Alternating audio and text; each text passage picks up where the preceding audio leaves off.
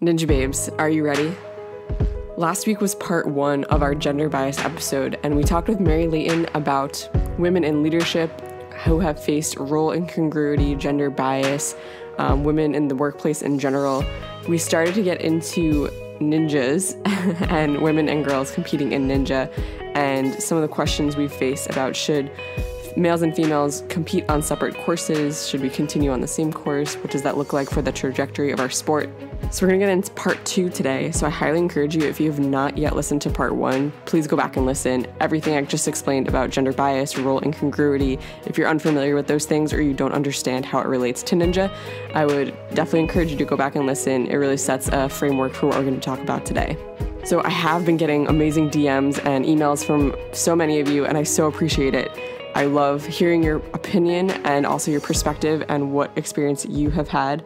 And so it's been so valuable to me. So please, again, I will say, email me information if you're finding other articles that you think are pertinent to this conversation, if you want to be part of the larger conversation on the podcast, or you know someone else who is in leadership, whether in ninja or in the world of sports in general, who might be a good voice to talk to, definitely send them my way. You can email me at theninjababes@gmail.com. In a later episode after today is really when we're going to go over all this feedback, and if there are other questions or information and different things like that that come in that are not part of this episode, we will be talking about it in a later episode. So if you had emailed me or DM'd me this past week and then you're listening today and you're like, shouldn't say anything about it, that's because it's going to be in the next episode. All right. Are you ready? Let's get into it. It's interesting because people listening, even right now, might say, well, if you look at our track record, yeah, guys usually do better than women on the course. What say you, Mary? What say I? Kara, that's a huge can of worms. Okay, so on the topic of women not doing as well on the course as men, I want to make a point about ninja and how it is different than other sports. So in ninja, girls run with the boys, and that's kind of the way that it's always been. And if you look at other sports, other organized sports, the boys and girls are almost immediately separated. There might be some co-play up until, first or second grade or something along those lines, maybe even a little bit further. But for the most part, you're seeing boys play with boys and girls play with girls. And it's always been that way. And that is just further cementing that idea that girls don't belong with the boys, that girls aren't going to be able to play with the boys shouldn't play with the girls, or whatever way you want to look at it. It's basically just continuing to message that girls are inferior, right? And so separate courses for men and women, that's kind of, the bush that we're beating around here, but let's just dive right into it. I personally don't think that we should separate courses for men and women, even at the adult level. And here's why. Before I go into my explanation, I just want to say, I competed in the first UNX major. And as an athlete, personally, I was excited that it was a separate course because I was thinking about, my performance and how I wanted to make a good showing. And I was like, hey, maybe I'm not going to just get to the fourth obstacle and then get smacked in the face with a, insane upper body circuit that will be easy for the guys, but hard for the girls, So I do understand that perspective. I understand the perspective of wanting to do well and wanting to be in an environment where, you can succeed and show off your hard work. But I think that the sport of ninja is too new. I think it's really too early for us to say that women can't be as strong as the men, because the reality of it is the adult female division right now is made up of a generation, you, me, and the other female athletes who have had to overcome the stereotypes of women being strong, who have had to overcome the barriers and the boundaries around building strength. And we haven't had a lifetime of believing it was possible. We haven't. I mean, I didn't think I could do a pull-up until 3 years ago, right? So I haven't been training my whole life to be the next American Ninja Warrior, right? I've only been training for the past 5 years, or for some people, 10 years. But if we separate the courses now, what we're messaging to the generation of female ninjas is you're as good as the boys until you hit puberty. That's really what we're saying. We're saying that, you can run with the boys while you are young, but as soon as you hit puberty, as soon as you become a woman or you're starting to become a woman, that's when you're not as strong as the boys.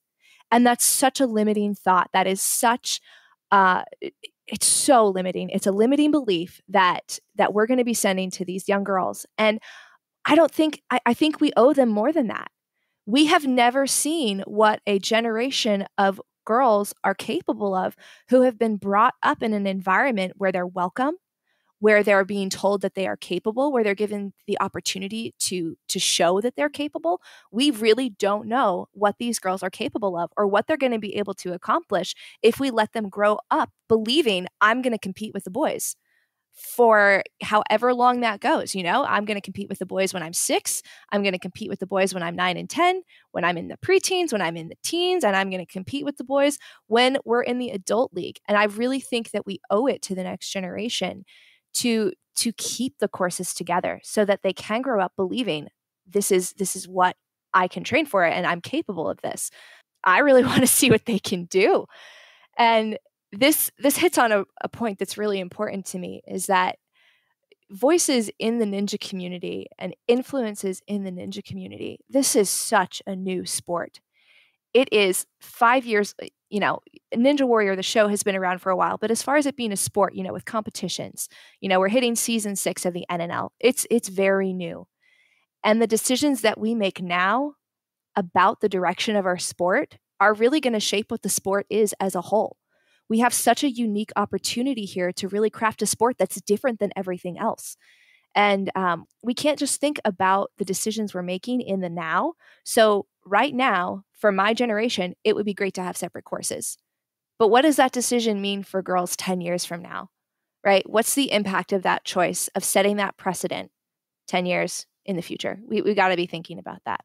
I think that's so huge. And, back when I did the UNX episode with Jessie Graff and Jess Lebrecq, we talked about this very thing. And we both, if you think about it, okay, I'm 30. They're both older. Or no, Jess Lebrecq is about my age, but Jessie Graff is older than I am. And they, like you just said, were kind of this. Lebrecq was very much of the mindset of like, why not try it? Like separating, I want to hit a buzzer. Like I want to do a course that's challenging, but I'm able to accomplish it. Much like so many of the guys, it's challenging, but they can accomplish it. Like our generation, I think, like you said, has worked so hard to overcome so much. And this is where we're at right now. And it's good and it's commendable. And there's so much good stuff that we're doing. But I think some of us in that generation have felt like if we're only talking about right now, maybe separate courses wouldn't be such a bad idea. Figuring out this like weird concept of separate but equal. It sounds kind of bad, but like the concept of it's a separate course, but it's like equal, challenging, equal, showcasing our strength, that sort of a thing. And so I remember when we made that episode, it was kind of like earth shattering to hear us talk about such things because it's always been together. But at the same time, I totally understood her point. And UNX went with it, But to hear you put it that way with making a decision like that might only be focusing on our right now. It might not be thinking so much about the future of the sport. And that point of, these girls in A&W Junior and who are in UNX and NNL now, young, growing up, like you said, learning that I can do pull-ups, I should be doing pull-ups, I can do pull-ups from a young age all the way through middle school, high school, into adulthood. Yeah, they're going to be capable of so much more. And not just the mindset. The mindset's huge, but also just the physical capabilities that they'll have. Like think about girls who are gymnasts from a young age. We look at them in ninja and we're like, oh, they have so much body control and it's so great. And like when you're learning ninja as an adult, it's harder to achieve that as quickly. But it's the same concept. Like if we're setting them up for success from a young age, both physically and mentally, it's like we don't even know what the outcome could be because we've never seen it yet. And that's mind blowing. So when you think about it that way, it's like, why would we change it now when we're just on the cusp of realizing what the potential could be? I just thought of this even further than that. Like, how amazing would it be if all of us, men and women in the ninja sport, were part of this totally groundbreaking sport that not only changes gender bias, it like changes how women see themselves. It changes everything about sports. Like we could have such a strong and amazing ripple effect into the rest of the sports world, not just for people who are on TV on A&W. I think sometimes like people in general society watch A&W and they're like, wow, I can't believe, those women did that. But yet we're on TV. It still kind of feels like, oh, they're a special class of women. Like they're the exception. They're not like the normal. But if we are able to continue to allow ninja to grow into a sport that's widely accepted and, is all over, then we can bring those same values into the general sport and not allow it to only be the exception. That makes me so excited. Oh man, that's why I love this sport so much. It's just because there's so much potential within it. I think about my girls at the gym, and this is kind of an appeal to coaches too. And I know other female coaches have this thought, and even some male coaches too. But I see my girls at the gym, and I see how hard they work, and I see that right now, like they're keeping up with the boys. I don't want to do anything that is going to make them believe that as they get older, they're not going to still be able to keep up with the boys. Like who would even want to do that? Who would want to say to any of their girls that go to their gym, when you hit 16 or when you hit 13 or whatever the case may be, you're not good enough anymore? We can't do that. No, I mean, you're right. We can't do that. We don't want to do that. And I do want to applaud and mention there's so many amazing dude coaches out there and gym owners and people who have seen us as equals and, supported Ninjababes, supported, us as a women's community in general and said like, yeah, we want you here. And it's fun to train together. I like I said, like, I can't speak for everyone, but I personally have never felt like I don't belong. Even if it's all guys in the training circle, I've never felt like I don't belong. Yeah, I actually, when I just did a little blurb about this on my Instagram page a little bit ago, but I was talking about confidence. And, confidence, again, that's something that females typically aren't expected to have a ton of. And in all of my groups of guy friends when I was growing up, I was always kind of the butt of the joke. Like I was always getting made fun of. And, it stayed consistent. Didn't matter if it was my school guy friends or my work guy friends or camp guy friends or church guy friends. Like I was always being made fun of. And I just thought it was like maybe I was just easy to make fun of because I had a lot of personality quirks. I wasn't really sure. But I was talking to a good friend of mine and they said, they're kind of beating you down probably just because you're really confident. Like you're almost overconfident. And it kind of broke my heart because I was like, it's hard enough for girls in this world to be confident anyway without worrying about their group of guy friends being threatened by the fact that they have so much confidence. But my point in telling this story is when I went to the Ninja Gym and when I went to the OCR gym, I formed this new group of guy friends. And it's the first group of friends that I have had that I've never felt like I couldn't be super confident. I've never felt like they wanted to tear me down. And that's just, again, something so unique about the sport that I just absolutely love. Absolutely. It also, while you're talking, I just keep thinking like, then why Ninjababes? Like, why do we even have Ninjababes if like we're supposed to be equal? Why do we have a special group? But it's like, it's the concept of we're here for one another because we have been looked down upon or we have been we've felt these biases. We've experienced these biases. And we're here to support one another and come together and realize how to educate ourselves, how to change our own mindsets and realize we don't have to be limited by these things, but also to continue to grow our friendship, to continue to grow our sport and encourage women to stay in our sport, to be a part of it, and to realize like this is a safe place. And we do have like girls training nights and those things just because it's fun. And because sometimes like there are different ways to coach. I do think that there are sometimes differences in coaching girls and boys, but I think sometimes that comes from these biases and girls needing to unlearn those things and feel comfortable with their own strength. Yeah. Why else do you feel like it's important to have Ninjababes? Well, that just hits on a ton of points, asking the question, why Ninjababes? And the community piece of it absolutely is important because we need to learn from each other. We need to learn from each other's experiences and learn how to react. One of my points in my capstone was that I had just gone through an entire degree program about leadership, and nobody had ever told me that I was going to face the challenges of gender stereotypes and gender bias. We talked about avoiding bias, like making sure that as a leader, I was not biased toward any one particular people group. But nobody ever said, oh, by the way, because you're a female, these are some of the challenges that you're going to face. And here's how you can find support. Here's how you can overcome them. Right now, there still are unique challenges for women in sports. And so, like, having the Ninjababes community, that's definitely something that is super, super valuable. And role models is a huge thing as well. I mean, to your point about role models and whatnot, I do think being able to help girls, like you said, navigate what they're experiencing. Like when I've had A&W junior girls on the podcast before, several of them have said that boys at school made fun of them because they didn't complete the course or because they were just like, I don't know, just like weird stuff that I was like, really? You were on the show. Like, what do they want from you? And so, you know, these young girls who are so proud of what they've accomplished and within the ninja world, they're celebrated and they're supported. But then kind of to your point of being made fun of for your confidence, it's like girls who are doing something great and then boys still have needed to find a reason to find fault in it. And so I think part of Ninjababes' goal is to support the female community in general, no matter what age you are, but for those young girls to help lead them when they find those biases or you know, they feel like they're being put down for something that they thought was so good and all these things. Like, how do you navigate that and how do you understand it? That's an awesome point. And it kind of relates back to imposter syndrome, right? So girls can be, you know, super celebrated in the ninja community. I don't think that that's really an issue that we face with celebrating girls and their accomplishments. But like you said, going back to real life where they're in school all the time and they're still being hit on every side with these like people coming at them negatively. The bias that I think that ninjas experience or female ninjas experience, it's not so much anyone saying you can't be strong or you can't be a ninja.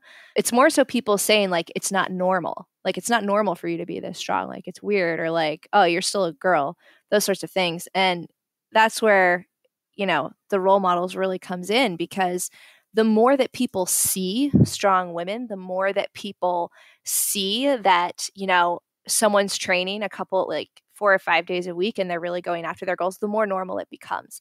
And the more it becomes normal to the girl that is seeing it too. And the more that a girl can perceive that what she's doing is normal and acceptable and not weird, the less likely those negative voices are going to have an impact on her. So that's another place where I think Ninjababes is just so important because we do often celebrate like super fun training videos and just like really awesome things that our girls are doing in the community. So yeah, post your stuff, everybody. Post your stuff. That's my message to all the female ninjas out there is post those training videos because that's actually something that's super, super, it's going to be really great to help reduce a lot of the bias because the more people see women being strong, the more people see girls going after the goals, the less off-putting it becomes because they've seen it. There's actually something else related to my capstone that talked about how when a female leader takes over a team, her followers are going to be very biased towards her. But over time, that bias is reduced as they continue to see her operating in that role and operating in that role effectively. So, you know, showing the world what we're capable of, it's not bragging. It's not only going for the likes or only trying to get attention. Like showing the world what you're capable of as a ninja, as a strong athlete, that is actually doing a world of good to help reduce the bias toward female athletes. So post your stuff, everybody. Absolutely. And along with that, we always, you know, kids and adults, we always talk about posting your fails as well. But I think it's important for other girls and women who see us doing ninja and doing these incredible things and being strong, who might still feel like, oh, but somehow they're special and somehow they got there. Like, that's not me. I think being able to post fails and even post progressions over time, like comparisons of your first pull up to now your attempt where you've gotten 15 or 20, you know, being able to show the progressions, I think is so valuable and valuable for our female community because it shows what our own hard work can do, what our own mindset shifts can do, the results that they can bring. And it would be a shame for girls to just think that us ninjas are a special breed, that it's like, if you don't have it, then you can't do it. You know what I mean? Yeah, in sports, they talk a lot about motivation. Like, and this is kind of going back to girls quitting sports, when they hit high school. When you lose motivation for something, there's three main killers of motivation, and it's comparison, expectation, and perfectionism. And so, Fail Friday is amazing. Posting your fails is fantastic because it reduces that expectation of perfectionism, right? I don't really think perfectionism is a thing in the ninja community, which is, again, why it's a really special sport, because that motivation killer that might cause someone to quit is gone, because no one's expecting you to be perfect. We're expecting you to fail. We want you to fail because we know that failure is where the best learning happens, and, some of the best lessons as well. Expectations, that's really on coaches and parents. But I think all of the coaches that I know and all of the parents that I've talked to for my kids at the gym, that's not really a huge thing. I think there's a lot of value that's placed on the sport from parents, and a lot of value that's placed on the sport from coaches, because of the lessons that it teaches kids. And comparison, I'll just say it, that's where Ninjababes comes in with those wonderful mindset teachings that you have, Kara. But it is something we need to talk about. It's something we need to continue to support each other in, and reminding ourselves that, sure, I can look at another female athlete and think, wow, like, I'm not where she is, but it can't be a negative thing. It can't be I'm never going to get where she is. It's a time for me to look and say, like, okay, like, what does she have in her training plan that I could do that could help me get to that point? Or, like, let me celebrate the fact that she has worked so hard and she has made so much progress. Like, it can't be a negative thing.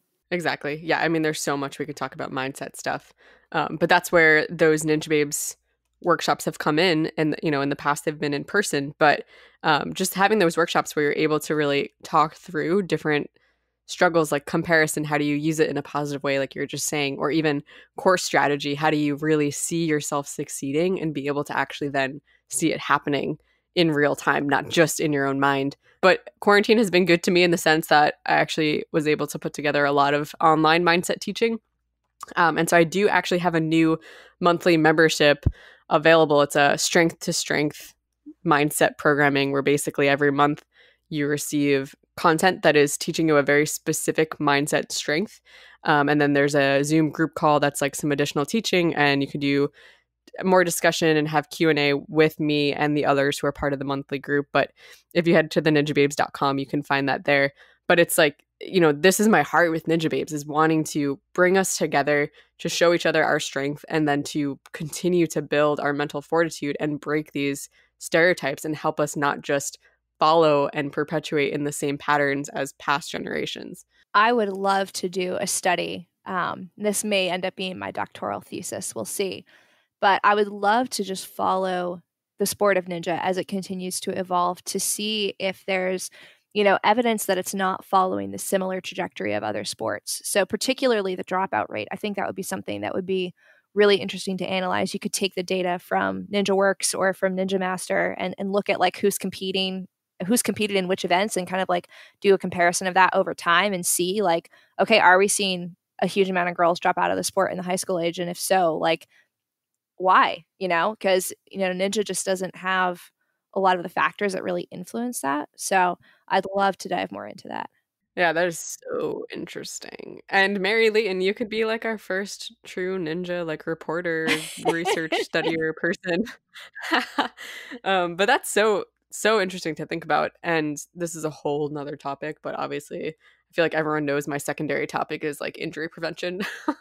But it's like, I wonder if there is a difference between rate of injury between women and men, and possibly because if women have never challenged themselves in that sort of upper body training, and now they are, is their rate of injury higher because of like a less foundational strength to begin with? I don't know. It's just the thought. That's a totally different topic. But that's something I've thought about as well. That's so interesting. Mm-hmm. I'm very intrigued now. So many interesting topics. So many points. Oh, just a sec. It's summer. Warmer months are here. Do you have a refreshing drink to keep you hydrated during your workouts? Blending up some Propello Life amino acids with ice before a workout is the perfect way to hydrate. It's what I've been doing in these warmer days, and I love it. It's the best way to fuel up before getting into a sweaty summer workout. Then after I've worked hard and need to refuel for optimal gains, I drink Propello Life protein. It's non-GMO, tastes great in chocolate or vanilla, and its whey is from grass-fed cows with no additives or chemicals. I know I'm getting great nutrition and refueling the way that my body needs. Ninjababes, Propello Life has the drinks for you. And best of all, you can use code Ninjababes, all caps, for 10% off your order, free shipping, and it's a way to support the Ninjababes podcast. So go ahead and see all the whey and vegan options for pre-workout, energy, amino acids, and protein at propellolife.com. The link is in the show notes. And before we kind of like segue from talking about our ninja beloved sport, we had talked before about A&W and how they've always given us that opportunity to compete on the same course. And I feel that when we think about ninja announcers, Akbar and Matt have always been so cool to us. I feel like they've never had that monotone announcer voice when it comes to the girls. I feel like they've always been so pumped for us and equally excited, like never showing favoritism, I feel like, in genders at all. They've always just been like, you crushed it. Like, this is amazing. I have to give them, if I could right now, you're absolutely right. Because when I was reading that information about how sometimes like sports announcers are monotone when they're talking about females, like they were the first people I thought of. And I was like, they're never bored. Like they're always excited. If I could, I would give them a fist bump with a glove on that has been sanitized and I'd still be wearing a mask, but like I would do it. I think when I think about A&W, I always think back to hearing Akbar screaming, like, for my run, being like, "Ninja babe, do behave." Like, it's just so funny. I love it. So kind of to end us off here and look back out into a general scope, going back to the corporate world, what do you think has been done to eliminate bias, or where do you see yourself as your role to help eliminate bias? I feel that, before I let you take over, I feel that you have a huge role in the ninja world to help eliminate bias just because of even what your research has been. I'm so excited that we've been able to do these episodes because I think you can help to continue to educate and perhaps even work with NNL, work with UNX, work with different entities to help us as a whole community learn how to eliminate gender bias. Oh, thank you, Kara. I see great things for you. Honestly, that would be my dream. That would be an absolute joy of mine if I could continue like working on this stuff and continue making the world a better place for the next generation of females, and even a better place for, the current generation of females. Kind of jumping back into the corporate world, one thing that was really kind of unfortunate in my study was the realization and the unfortunate confirmation via data that unconscious bias training, which is corporate America's response to all sorts of bias. There's not just gender bias, there's racial bias, there's bias towards people of certain sexual orientations as well. And unconscious bias training is what a lot of companies are doing to try to address that. But the unfortunate reality of unconscious bias training is that it doesn't really have a lot of benefits unless the individual attending the training is willing to change. Because unconscious bias training, it's all about asking yourself, like, where am I biased? And then once you realize what that bias is, you have to ask yourself, okay, what type of behaviors am I doing that are, biased, and how do I change those? And behavioral change for people, it doesn't happen in a 1-hour training. It really just doesn't. And again, if that motivation isn't there, it's just not going to happen. So there's a lot to be said for structural changes within organizations to try to, in a way, engineer out the opportunity for bias. So one thing that some companies are doing is gender blind resume screening, so that when a recruiter is looking at a resume, they're not thinking this woman hasn't fulfilled her potential or this man has so much potential. They're thinking, okay, this is a great candidate. And they're not even thinking about whether or not it's a man or a woman. But yeah, changing the way people think, I think that educating the next generation is really going to be the biggest way we can make an effective change in regards to any kinds of bias, because there are just some really ingrained ways of thinking in the current generation that's in the workforce. And I think that once we start to see that next generation rising up and, filling in the workforce, filling in our athletic endeavors, filling in the adult ranks of the ninja community, that's where we're going to see the turnaround in that bias. Because if we have taught the next generation that, there's the differences aren't aren't that big of a deal, that women don't have to be communal, that men don't have to be agentic, that you don't have to look a certain way in order to do a good job, that your race does not determine what your life path is going to be. The next generation needs to understand that. I think we're already in a positive direction with this next generation. I've seen a lot of really active and passionate young people like on my Instagram feed and just having conversations with, some of my kids at the gym. I am so hopeful and I am so excited. But I do still think that, our current generation, we do play a part in that, whether that is protecting the integrity of ninja as a sport and what we want it to look like for the next generation of female athletes, for the next generation of just athletes in general. And also just, to make sure we keep talking about issues that's facing our world right now, like the issue of race. And it's a really divisive issue right now. Are we talking about that with the next generation? Are we educating them? Are we asking ourselves if we're educating the right way? That's also a really important piece of it too. So that's my spiel. I couldn't agree more. I absolutely agree. And I think this is how we can do our part within our own community. But I think the effects of not passing on bias in general, like maybe right now we've been talking a lot about gender bias, but like you said, race, any kind of bias or discrimination that you could hold, when we learn how to recognize it and then on purpose not pass it down, it's going to have such a huge effect. And so I think everything we're talking about today is so important. And I think that we have an opportunity to make such a great difference for the generations to come. Yeet. Yippee-yay. Yeah. Mary, it's been so great having you on the Ninjababes podcast today. I just love having you in our community. I think that you have so much wisdom, and I'm so grateful for all of your research and sharing that with us in these past 2 episodes. It's been incredible. Where can people find more of you, or if they have follow-up questions, or even if entities from the ninja world want to reach out to do any sort of education, partnership, or idea collaboration, where can they reach you? Oh, I'd be so excited, so down for that. Love getting messages from people. So my Instagram handle is Ms_Renoir, MS_Renoir. That's RENOIR. You can find me on Facebook. And also you can email me at mary.leighton, that's LEIGHTON25 @gmail.com. I'd love to talk with anybody and everybody about all this stuff. Yes, we will also link to those in the show notes, the description show notes for this episode. We talked about so much, but there's really so much more to talk about. Thank you for listening today. Please share this episode with leaders in the ninja community. Share it with your dude coach who you feel like needs to hear this conversation, or share it with your gym owner, share it with, different leaders within the ninja world, because together we are the Ninja Warrior community, and we will affect how this community grows and changes and transforms. And we want to know that we are keeping the integrity of all of the things that we love about this sport. The fact that we are different, how our community supports one another. We want to see these things continue.